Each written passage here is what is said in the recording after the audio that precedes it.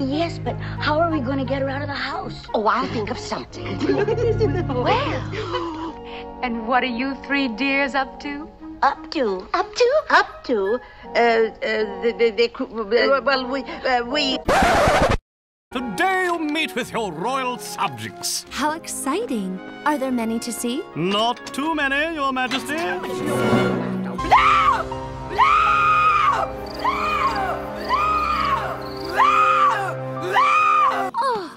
Oh my. Does the king really get through all of them in just one day? Oh, yes, always, without fail. Well, I suppose you should send the first person in then. Your Excellency, My neighbour's impossible. Me impossible? Your wall is the problem. Before you lived there, my tree was free to grow. Yeah, well, good walls make good neighbours. Except in your case. Gentlemen, please. One at a time. You, good man. You may speak first. Princess Aurora, this man's apple tree reaches over the stone wall between us and drops apples everywhere, attracting the squirrels, bombarding the vegetables. But he's threatening to chop off every leaf and branch that reaches over the wall. That would butcher my tree. Is that what you want? Gentlemen, please. Now let me think. I believe I have a solution. Kind sir, would it be acceptable to you if our royal groundskeeper groomed your tree so it grows stronger and healthier but away from the wall? That would be exceedingly generous of you, good princess. She's just a driven young woman. I don't know where she gets it. Excellent. Can we do that, Duke?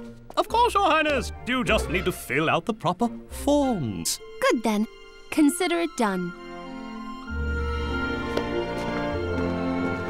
The proper forms, Your Highness. Goodness. Show the next party in, please.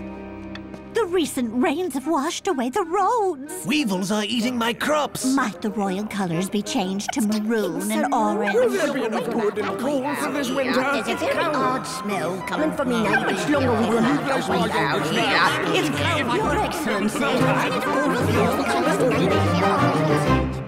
Your Highness, perhaps we should stop for the day. I'm sure your father would understand.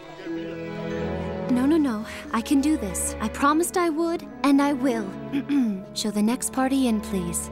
Well, you see, Your Highness, the locusts ate my crop, my cow was stolen, my pigs died, and a wolf ate my chickens. Ha! You really should have thought of that before you became peasants. Well, I've replanted my crops, but it would be a great help to get some more chickens. Oh dear, I'm so sorry.